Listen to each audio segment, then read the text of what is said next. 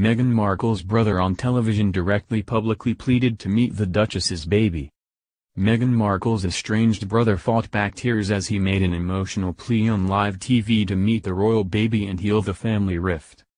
Thomas Markle Jr., who has not seen the Duchess since 2011, sobbed, "Meghan, if you are watching now, I love you very much. I always have loved you. I want us to be together as a family." The 52-year-old, who made the comments during an interview on Nanila d'Urso in Italy, also showered the pregnant 37-year-old with praise and described her as an extraordinary woman who he was very proud of. He said, "I am all for Meghan and I want to be reunited as a family. Any new baby that comes into a family is a very big deal. I would love to meet the little prince or princess." He also admitted that the scathing letter he wrote last year telling Harry to call off the wedding was done out of frustration. He said, "She went into the spotlight overnight and it's been very difficult for her and the family. I wrote that letter in a period of real frustration. I reached out to her for help to deal with the press but didn't get any response and it was all very frustrating for me. That's the reason I wrote that letter." She did reply and said, "I was only distant family and I felt very frustrated by it. I couldn't believe it, as we were so close growing up as kids." As previously reported, the explosive letter blasted the wedding as a fake fairy tale that would make a joke of you, Prince Harry, and the royal family heritage. He added that it would be the biggest mistake in royal wedding history.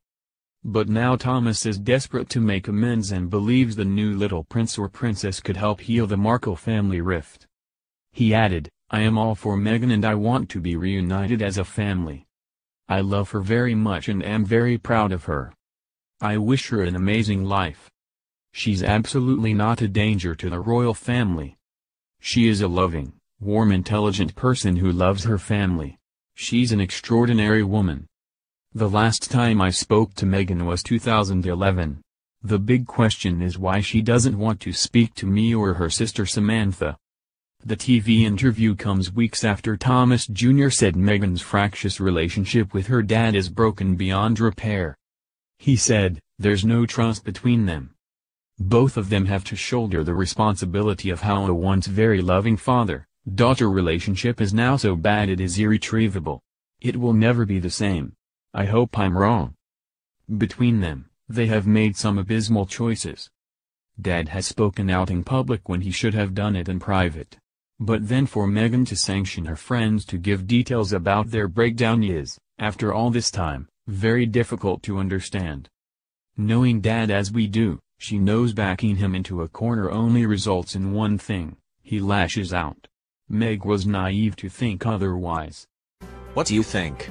Share your thoughts in the comment box below and don't forget to subscribe to get instant news updates.